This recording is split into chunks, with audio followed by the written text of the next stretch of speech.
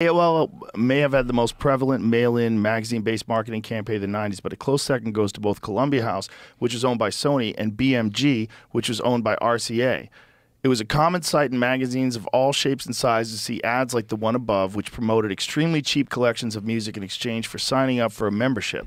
It even single-handedly helped some CDs become hits. Hootie and the Blowfish, for example, is said to have sold over 3 million copies of Cracked Rear View through this service.